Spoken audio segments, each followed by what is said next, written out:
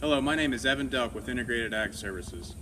Today I'm going to talk a little bit about fertilizer applications based off of intensive soil sampling information. Many times we get the question or concern that this machine cannot keep up with half-acre grid soil sampling information. When in reality, this machine spreads no differently no matter the grid size. On the left-hand side of the screen we have half-acre grid soil sampling information. On the right-hand side of the screen we have 2.5 acre grid soil sampling information. By taking more soil sample points, we are taking the guesswork out from point to point. Now let's take a look at the line recommendations based off of the two different soil sampling grid sizes.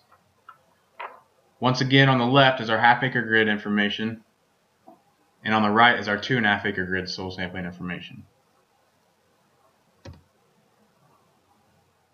Each grid cell is a 60 foot by 60 foot cell, no matter the grid size.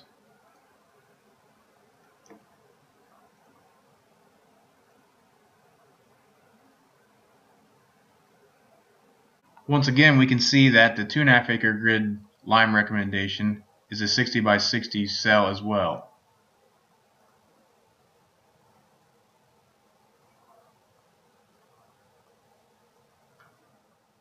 In summary, we do see the grid size are the same, which means the machine will perform in the same manner.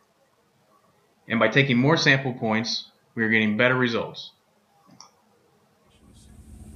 And by doing all of this, we are following the 4 R's approach by applying the right rate, applying the right source, applying it at the right time, and by putting it in the right place.